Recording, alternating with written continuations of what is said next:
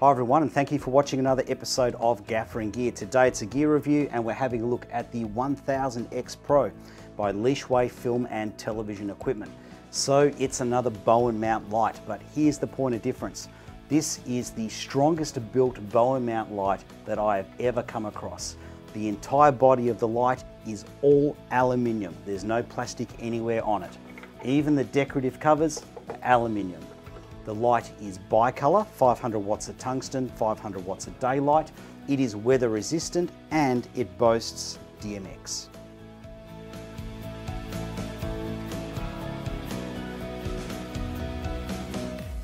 Alright, so before we get underway, a very big thank you to the guys at iledgear.com who supplied the equipment for us for today's review, and a very big thank you for your patience. I know it's been 3 months waiting for me to do the review, but I've been incredibly busy. But anyway, here we are, it's finally getting reviewed.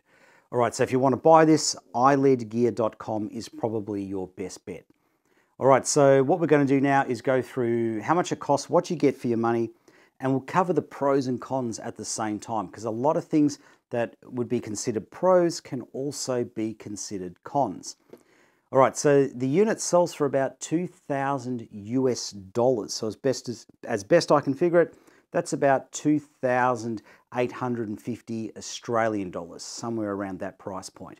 All right, so what do you get for that? Well, first off, you get a road case. So it doesn't come in a bag, it comes in a solid road case. So this is our first pro or our first con. All right, so let's go through the pros first. This is the real deal. This is as solid as you're going to get a road case. So this could transport the light anywhere in the world.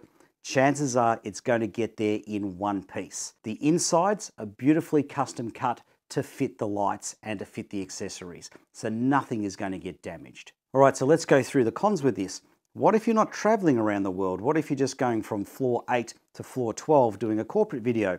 Well, this is a bit bulky and a bit heavy. So a few issues. The carry handles are only at the sides. There's no carry handle on the top. So you need both hands to lift it. It doesn't have any wheels on it. So unless you've got a trolley or something like that to transport it, this could be your first con. But in terms of value for money, having this included in the price is very generous. All right, so let's start going over what you get, starting with the light. And it comes with a cap to protect the COB. And seriously, this is the best built COB light I have ever come across. Almost everything is aluminium in terms of the construction. The only exceptions really are the cap here protecting the back and the glass cover over the top of the COB. Everything else is metallic or aluminium. Even the lock-off handle here, that's not plastic, that's alloy. All right, so in terms of mounting options, you've got a junior baby pin combination here. Now, the only reason I would utilize the baby pin is to take advantage of this hole here. So if you've got, say, a large modifier on and you're just using the junior pin, you might not be able to tilt the light because the stirrup doesn't have a bend in it to accommodate a big modifier. And that's where the baby pin and this hole could come in handy. So if you've got a combo stand like this with a spigot that sticks up, you can get a tilt.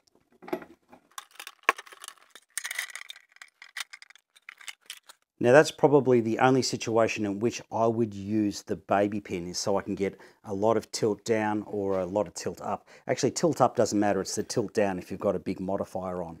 Now in terms of accommodating a large modifier, the spigot connector here is all metal. The stirrups are solid metal. And it has not one, but 2 disc brake locks, which again are all metal, including ratchet handles. Now to show you just how strong the lock-offs are on this, I'm going to do something very stupid.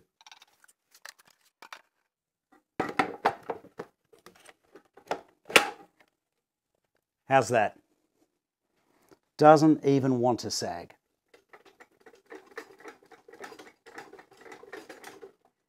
Now in terms of the last couple of pros, it has a very tightly compacted bicolor array, which gives you a nice point source regardless of the CCT you dial in. By the way, it's color tunable from 2700 Kelvin to 6500 Kelvin in 50 Kelvin increments. The unit is also weather resistant, which is a big plus for it. And in terms of its negatives, I've only really got two. the LED array doesn't stick forward of the mount like it does on some other units. So if you've got some existing dishes from other lights that are Bowen mount, the LEDs might sit too far back in the neck of the reflector, and that can result in hot spots. And the other negative I have is at 5600 Kelvin and at 3200 Kelvin, it's a little bit more magenta than I'd like it to be, but we'll talk about that later in the video. In the kit, you also get a remote control. Now the remote control is not too bad. It can actually operate all the functionality of the light and operate up to 6 lights. Now you might be thinking, I'm never going to use the remote control. I'm going to run the light over DMX. Now here's a reason to keep this handy. You can set the DMX address for your lights using the remote control, so it can be a little bit like a poor man's RDM. Now you get 3 cables in the kit.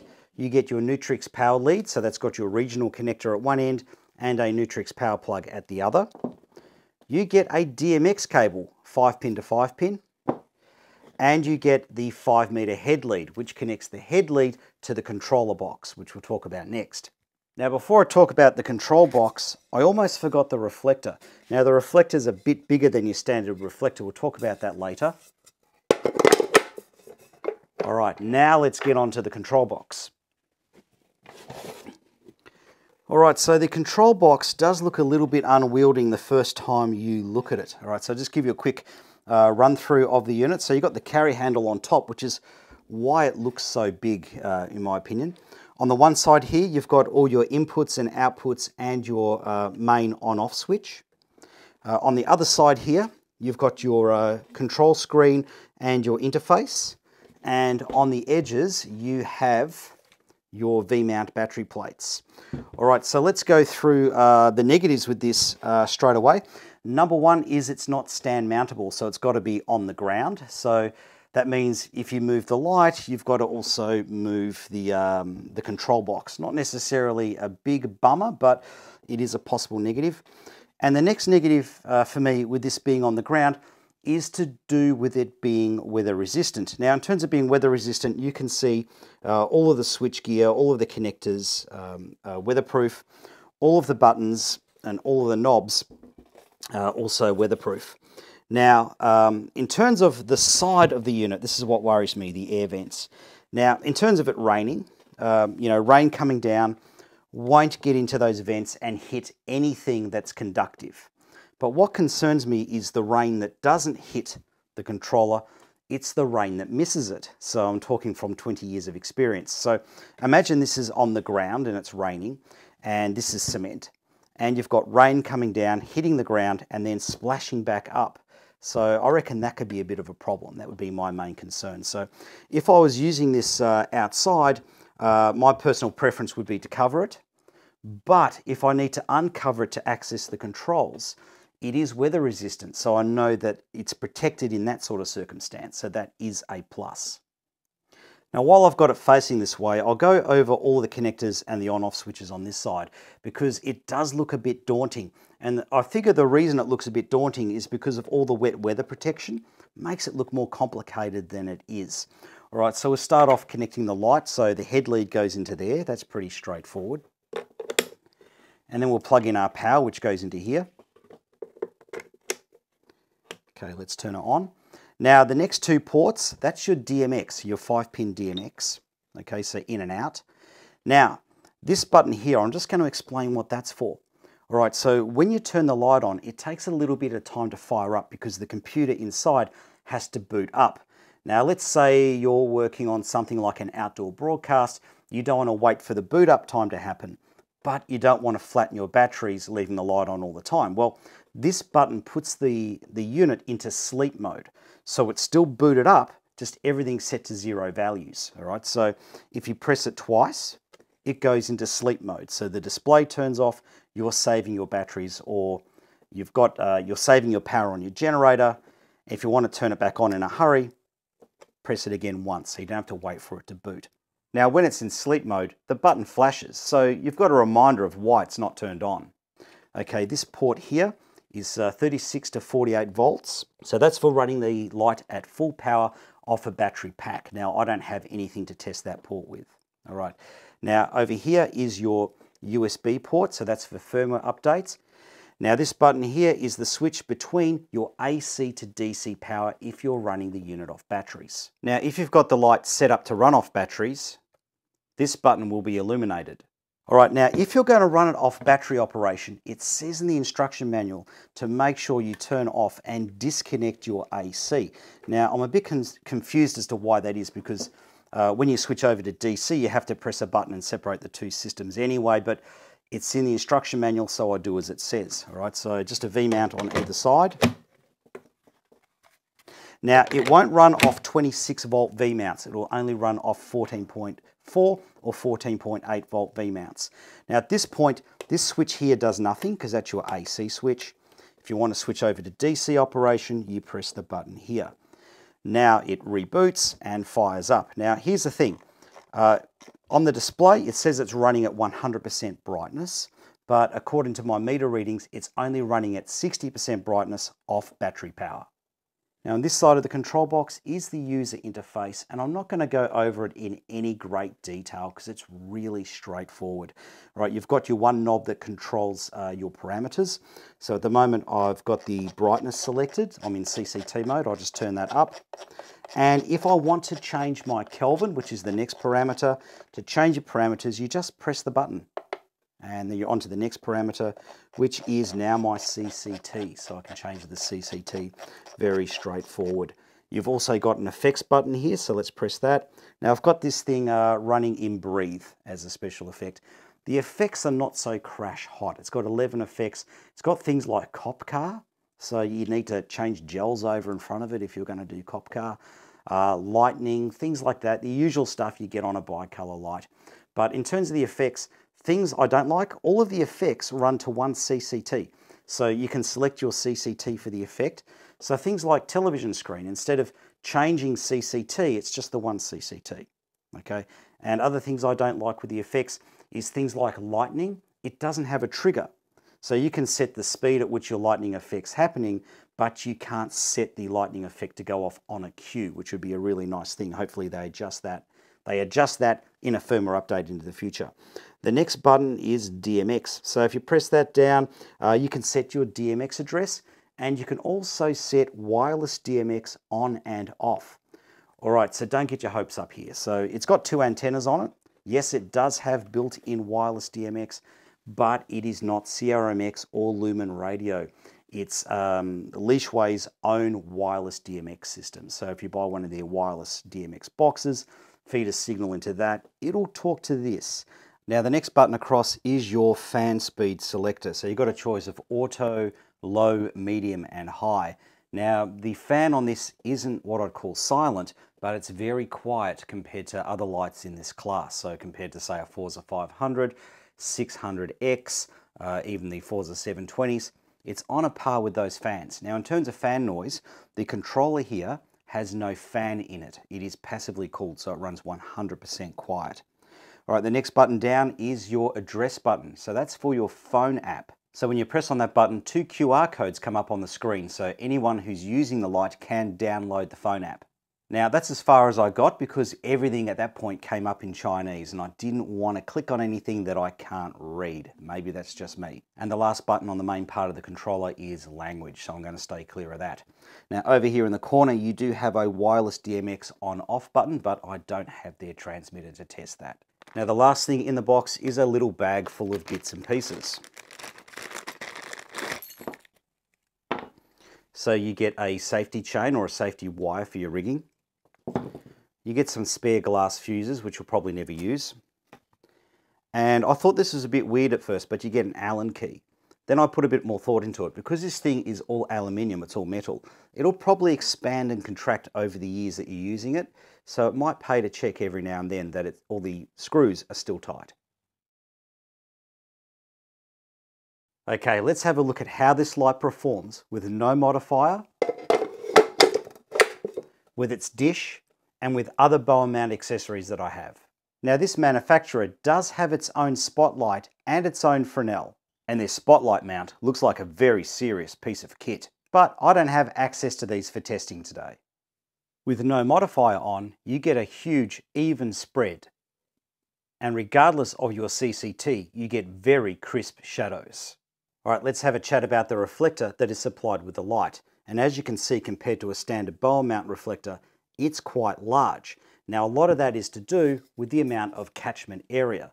Now, with these smaller reflectors, you get a lot of stray light coming off the beam. So a lot of light doesn't hit the reflector and is just wasted. Whereas with this reflector, that otherwise stray light is hitting the reflector and is thrown forwards. So the two big differences are minimal stray light off this reflector and a huge amount of light output. In fact, it magnifies the light coming off the COB by over 5 times. As you can see, there's very minimal spill off this reflector. Now the beam's not perfectly even, there is a little bit of a dull spot in the center, but overall it's pretty impressive. The shadows are not awesome, but they're what you would expect from a standard faceted dish. Next, I thought I'd test the light out with softbox modifiers, starting off with the largest modifier that I have, the Light Dome 150. This light easily takes the weight of this massive modifier. There is absolutely zero warping or distortion in the stirrup. And despite having a recessed COB, it seems to do a good job of lighting up the inside of the modifier. This is the front of the softbox with no baffle, and it's pretty evenly lit. To be sure, I then tried a lantern, and that was very evenly lit. Next, I tried the Nanlite FL206 Fresnel, and you'd swear by looking at it that this combination was made for each other. This combination gives you a nice even beam with minimal hotspot. It barn door cuts pretty much like it does on a Forza 500. Regardless of the CCT that you have dialed in.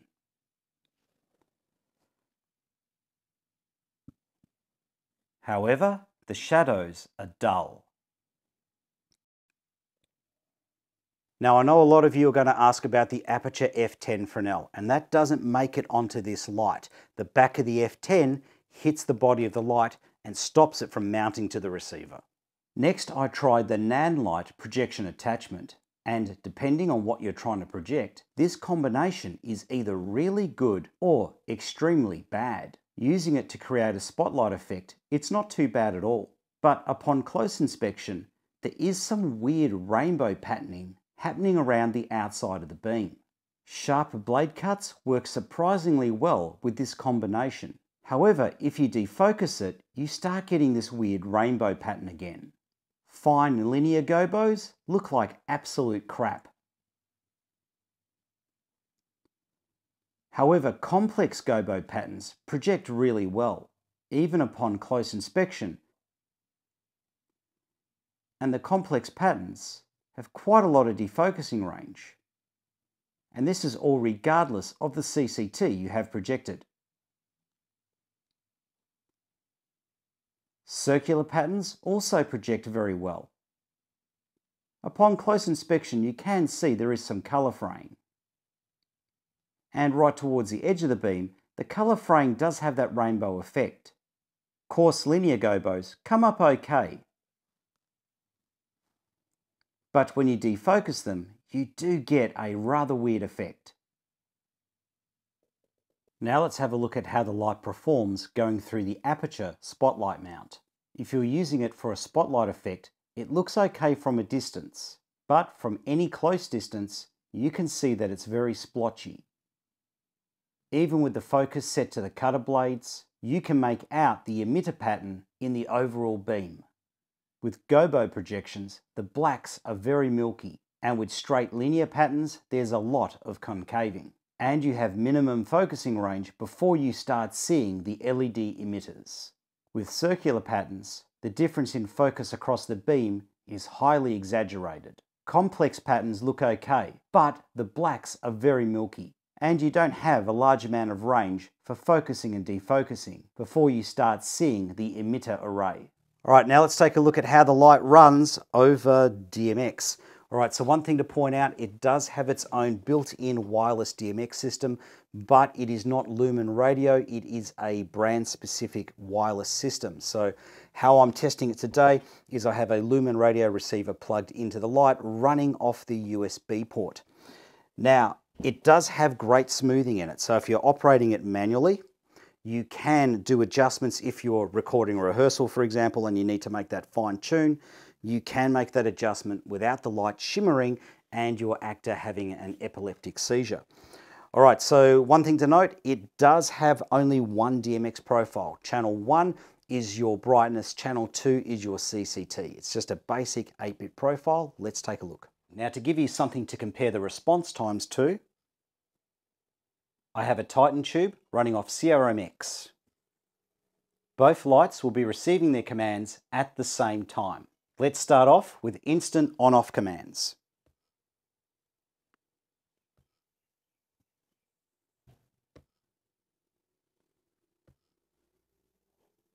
Now let's have a look at programmed 5-second fades.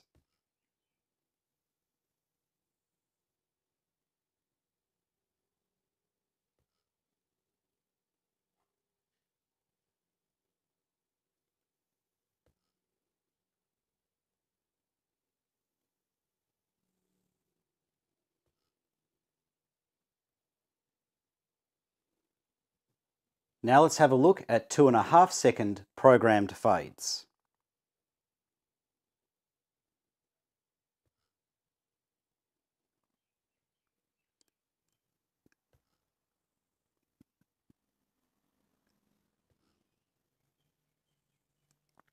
Now let's have a look at 1-second programmed fades.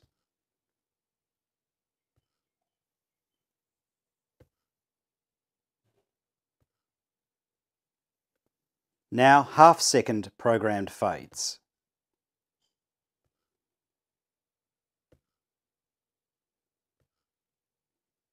Now let's have a look at CCT changes. We're going to switch between 3200 Kelvin and 5600 Kelvin.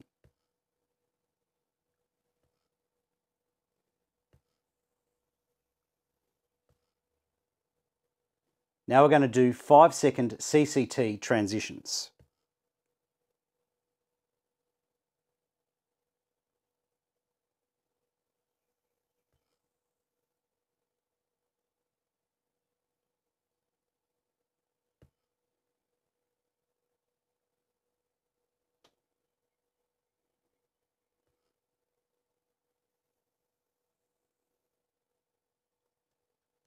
Now we're going to do 2.5-second program transitions.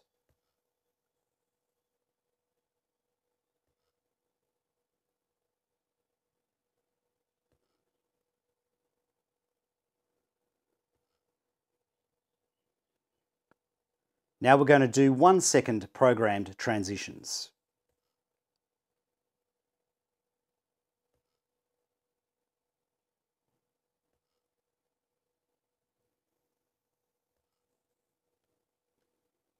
And my final test, half-second transitions.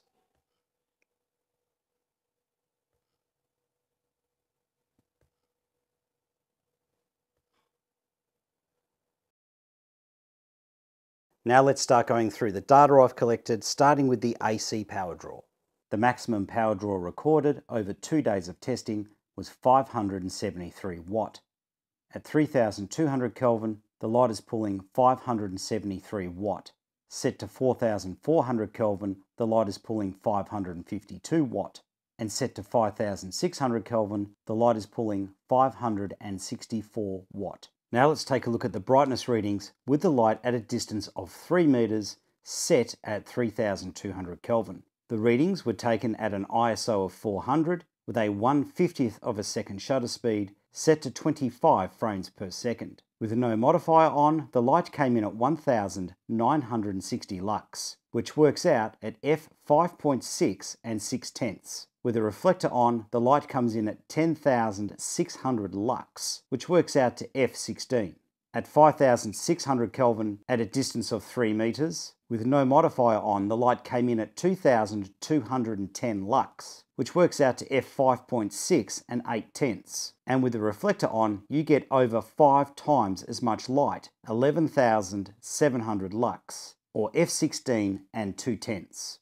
These are the spectrometer results at 3200 Kelvin and at 5600 Kelvin with and without the reflector. At 3200 Kelvin there is almost no difference, but with the light set to a CCT of 5600 there is a drop of 300 Kelvin with the reflector. Now let's take a look at how accurately this light dials in its CCTs.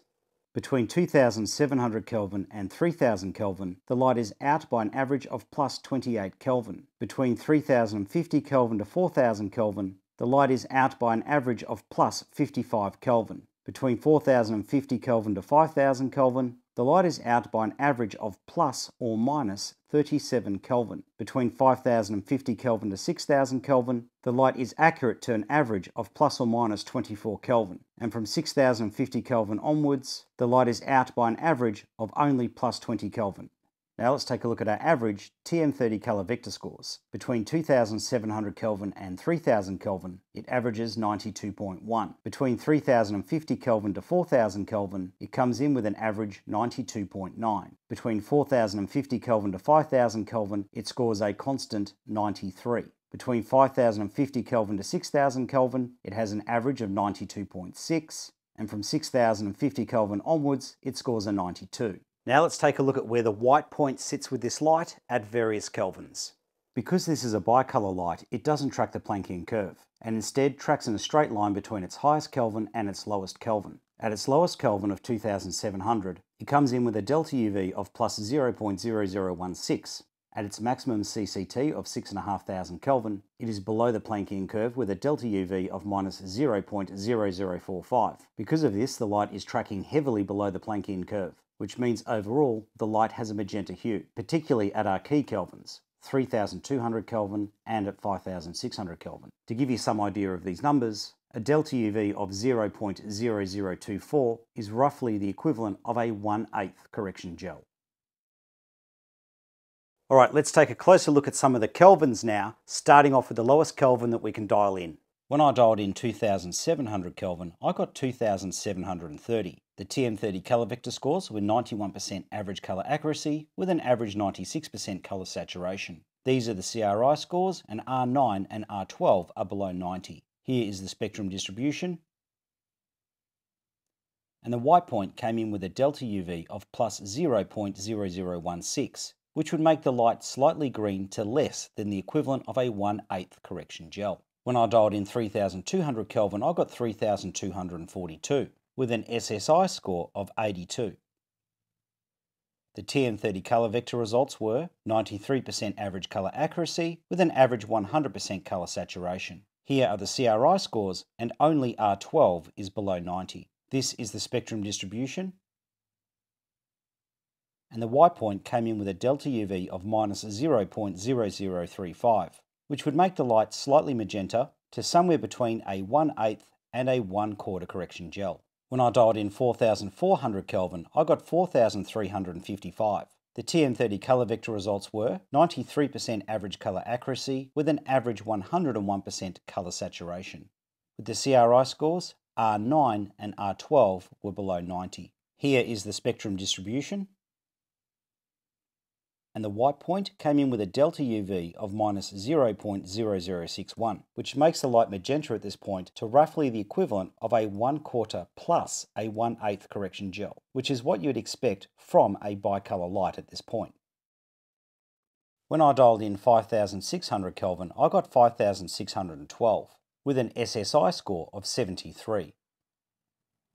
The TM30 color vector results were 92% average color accuracy with an average 101% color saturation. With the CRI scores, R9 and R12 were below 90. This is the spectrum distribution. And the white point came in with a delta UV of minus 0.0045, which would make the light magenta to roughly the equivalent of a 1/4 correction gel from the Planckian curve and around a 1/4 plus a 1/8 gel from the daylight curve. When I dialed in the top Kelvin of 6500, I got 6510. The TM30 color vector results were 92% average color accuracy with an average 100% color saturation. Here are the CRI scores. R9 is only just below 90 and R12 is below 90. Here is the spectrum distribution. And the white point came in with a delta UV of minus 0.0020. Okay, so this is one of the effects called breathe, because I'm at the end of the episode and I figure I can stop and breathe now. All right, so thank you very much for watching another episode of Gaffer in Gear. The next episode should be on the LED Zepp 1x4 punch, which is a very powerful matte light made by Exolux that has an improved controller now, which is very intuitive to use, and it also runs off a single V-mount battery. All right, thank you very much. See you next time.